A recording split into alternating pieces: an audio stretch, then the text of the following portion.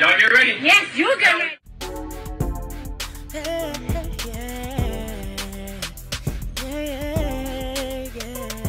If you want the latest news in the streets, join us and tune in for the tea. Breaking news with integrity. So tell your friends and your family. It's the Lovelyti TV show, bringing you good tea and good vibes. It's the Lovelyti TV show. Be sure to share, like, and subscribe. All right, tea sippers. So there has been an update. As you guys know, earlier I spoke about Stunner Girl basically blasting Natalie Nunn and Lemon Pepper Step Up and letting everybody know that Natalie Nunn was cheating on her husband, Jacob Payne, with Curtis from the Bad Boys Club. So basically, Natalie Nunn has come out to state her side of the story, and she took to social media and she said the following.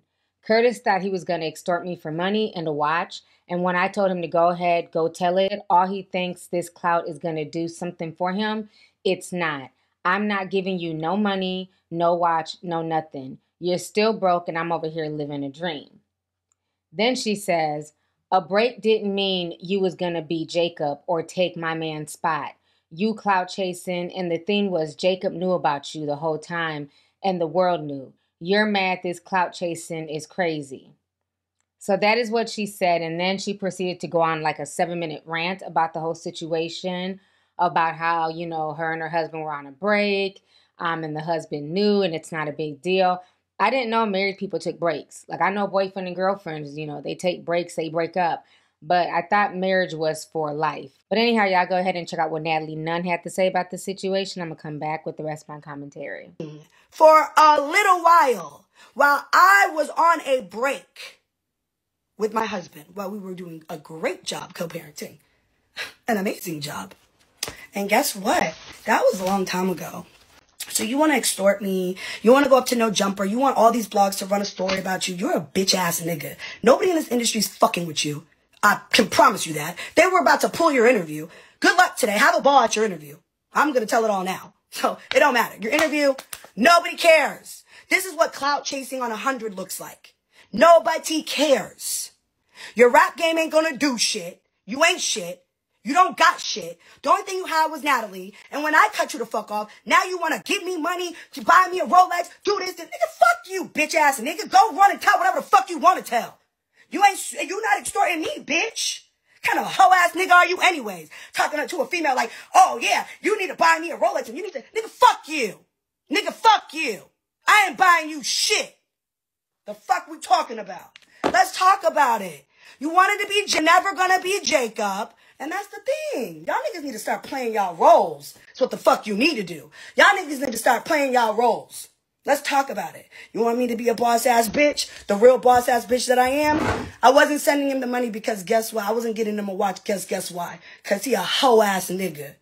You ain't getting shit. You got a bed. I sent you a bed. Would you like to see the receipts and the couch? Would you like to see what? Do y'all want to know? Y'all want that? You want to see? Let's talk about it.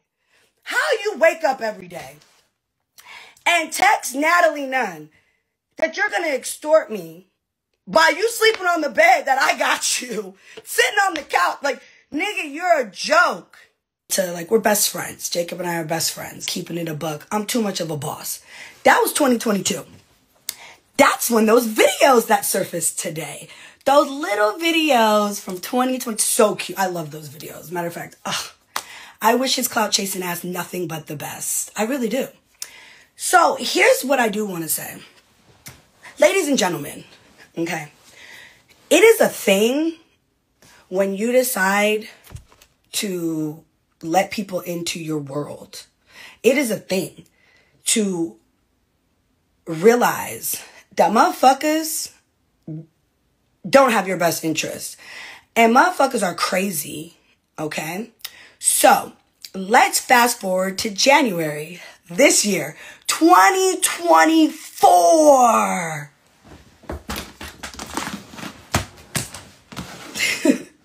2024. 2024. Okay. First of all, let's just all be real. Everybody already knew Curtis was around. Hasn't been around for a while. Okay. Hasn't been around.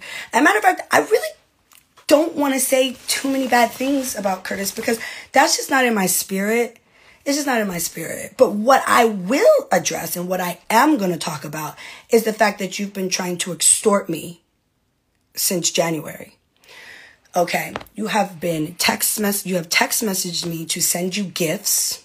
Your birthday just passed. You have been text messaging me to give you money. You have been telling me that I need to send you a Rollie since Jacob posted his new Rolex watch that I bought him. And I don't fuck with you, nigga. You're not my man. We don't go together. We don't go together. You were a thing, okay? A bitch cut you off.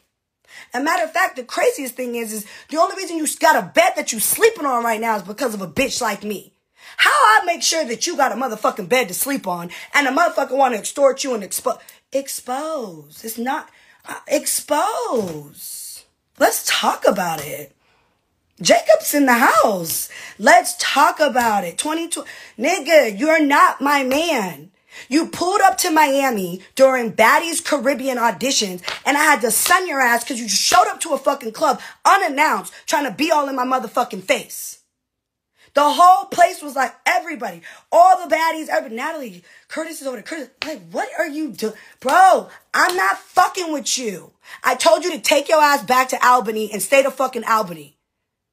You call, ask for groceries. Bitch, I send you some motherfucking money. You call and ask me for some shit. Your family got this going on. Your mama got this going on. I always made sure that you was cool, you was good. Like, nigga, I'm not fucking with you like that. You are playing a nasty game. So then let's check this out. I get a phone call yesterday, right? I get a phone call yesterday from motherfucking No Jumper. I don't give a fuck. Y'all want some tea? Y'all want to lay it out? Let's lay it the fuck out. I'm shopping, having a ball, spent $30,000 in the Chanel store, nigga. Ain't worried about you, nigga. I'm up in the Chanel store. I get a phone call from No Jumper. Hey, yeah, we got this guy. He's trying to do an interview up here tomorrow. He's from Bad Boys. He's talking about he wants to expose you and his relationship. Like, nah, what you want? I was like, wait, what? I said, do the interview. Do the interview. Please, do the interview. I don't give a fuck. Because guess what? Jacob and I already had this conversation. That's what you fail to realize. The conversation was had. You're not doing anything. You were a thing for a little while I was on a break with my husband while we were doing a great job co-parenting. An amazing job. And guess what? That was a long time ago. So you want to extort me. You want to go up to No Jumper. You want all these blogs to run a story about you. You're a bitch ass nigga. Nobody in this industry is fucking with you. I can promise you that. They were about to pull your interview. Good luck today. Have a ball at your interview. I'm going to tell it all now. So it don't matter. Your interview, nobody cares. This is what clout chasing on 100 looks like. Nobody cares. Your rap game ain't going to do shit. You ain't shit. You don't got shit. The only thing you had was Natalie. And when I cut you the fuck off, now you want to give me money to buy me a Rolex, do this. Nigga, fuck you, bitch ass nigga. Go run and tell whatever the fuck you want to tell. You not extorting me, bitch. Kind of a hoe ass nigga are you anyways? Talking to a female like, oh yeah, you need to buy me a Rolex and you need to, nigga, fuck you. Nigga, fuck you. I ain't buying you shit. The fuck we talking about? Let's talk about it. You wanted to be Jacob. You're never going to be Jacob. And that's the thing. Y'all niggas need to start playing y'all roles. That's what the fuck you need to do. Y'all niggas need to start playing y'all roles. Let's talk about it. You want me to be a boss-ass bitch? The real boss-ass bitch that I am? I wasn't sending him the money because guess what? I wasn't getting him a watch because guess why? Because he a hoe-ass nigga. You ain't getting shit. You got a bed. I sent you a bed. Would you like to see the receipts and the couch? Would you like to see what? Do y'all want to know? Y'all want that? You want to see? Let's talk about it. How you wake up every day and text Natalie Nunn that you're going to extort me while you sleeping on the bed that I got you, sitting on the couch. Like, nigga, you're a joke. I helped you out. You and everybody around you. For you to be a hoe-ass nigga and get on the internet and do all of this is insane. Sextortion and extort, it's all a real thing. And if you think that I'm not rich enough to lawyer the fuck up, you're delusional. And any little OnlyFans check you think you're finna take because you signed up for OnlyFans, any little check you think you gonna, nigga, I'm garnishing all your wages. Every last one of them. All these fucking texts, you threatening me if I don't do this and I don't give you that, you're gonna extort. Nigga, I'll tell it. I'm telling it. Would you like me to tell all of it? Would you like me to tell all of it? Because I don't got a problem. I'll tell it all. At this point, bitch, when I'm on a whole break with my husband and we're doing an amazing job co-parenting and I just don't feel like it's important enough for me to tell the whole world my business because we're on a break.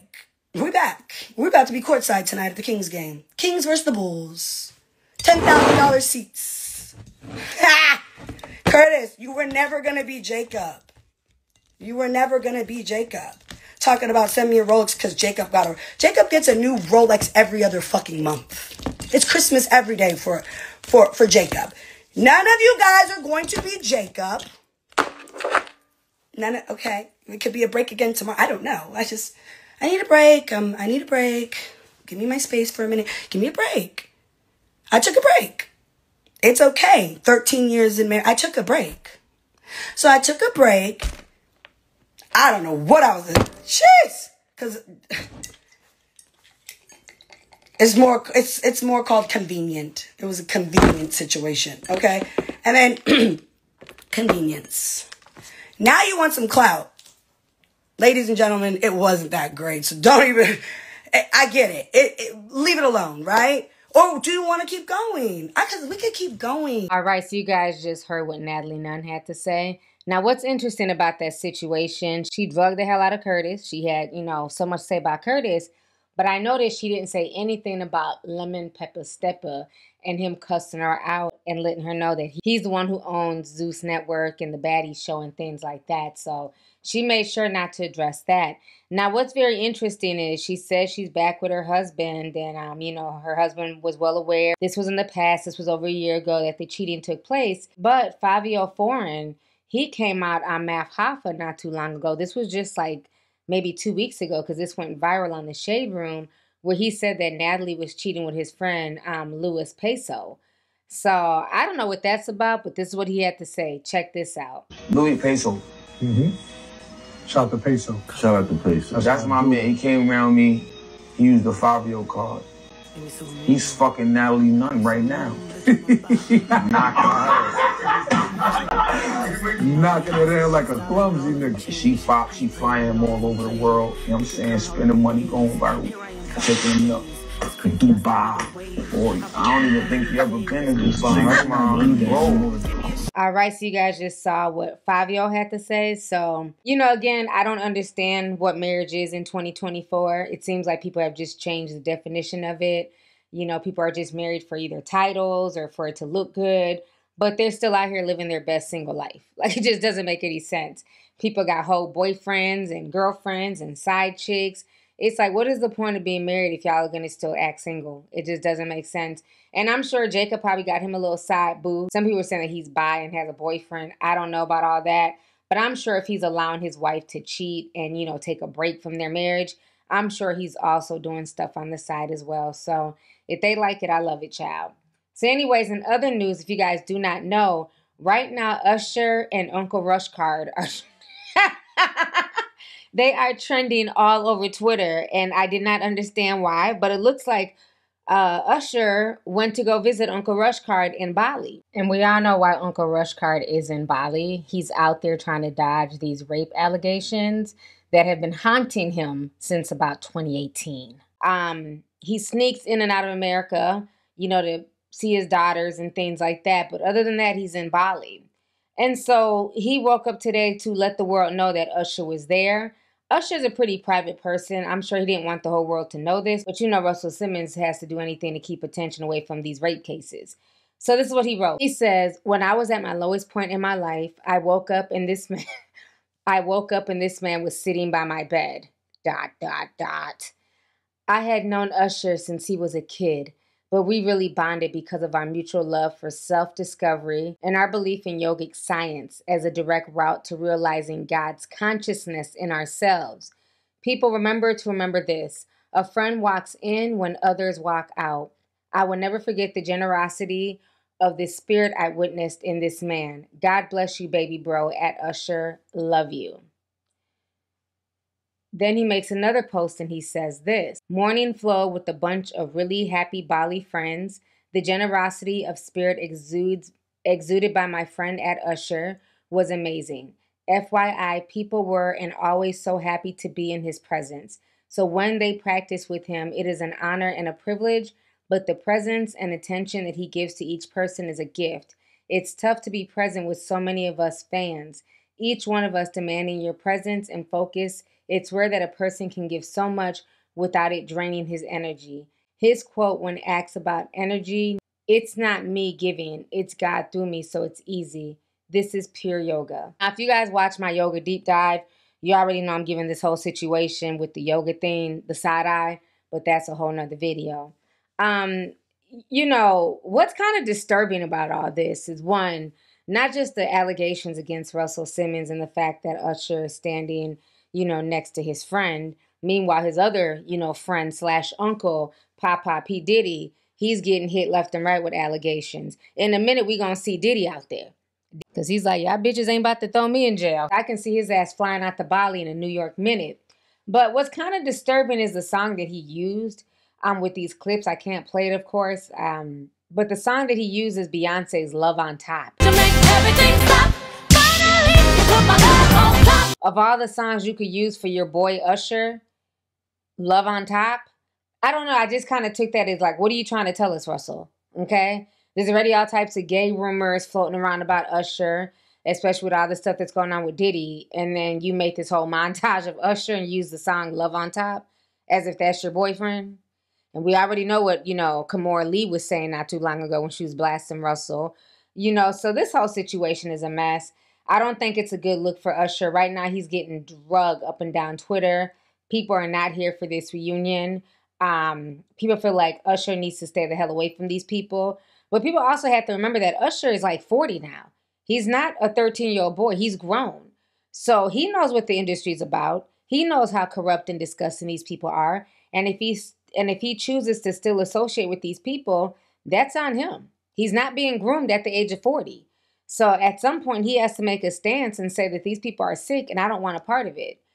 But, you know, maybe the friendship runs really deep. I don't know. So both these situations are nuts, and I want to know y'all's thoughts. What do you guys think about Natalie coming out and having to admit that she was creeping with Curtis? Like I said, I mean, people have been talking about this over a year on social media, but Stunner Girl had the receipts, so she was forced to address it. Do you feel like Curtis is really extorting her, or she's just trying to make excuses? And then how do you guys feel about Usher going to go visit Russell Simmons in Bali? I didn't see that on my bingo card in 2024, but hell, I also didn't see Diddy finally getting exposed.